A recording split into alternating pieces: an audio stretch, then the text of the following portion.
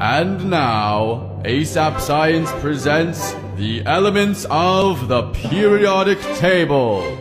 There's hydrogen and helium, then lithium, beryllium, boron, carbon everywhere, nitrogen all through the air with oxygen so you can breathe, and fluorine for your pretty teeth, neon to light up the signs, sodium for salty times, magnesium, aluminium, silicon, phosphorus, then sulfur, chlorine, then argon, potassium, and calcium so you'll grow strong, scandium, titanium, vanadium, and chromium, and manganese. This is the periodic table, no gas is stable, halogens and alkali react aggressively. Each period will see new outer shells where electrons are added, moving to the right. Iron is the 26th, then cobalt, nickel coins you get, copper, zinc, and gallium, germanium, and arsenic, selenium, and bromine film, while krypton helps light up your room, rubidium, and strontium, then yttrium, zirconium, niobium, molybdenum, technetium, ruthenium, rhodium, palladium, silverware, then cadmium and indium, tin cans, antimony, then tellurium, and iodine, and xenon, and then cesium, and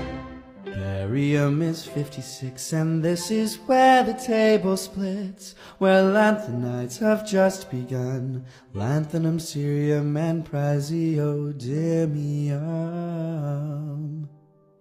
Neodymium's next to promethium, then 62, samarium, europium, gadolinium, and terbium, dysprosium, holmium, erbium, thulium, ytterbium, lutetium,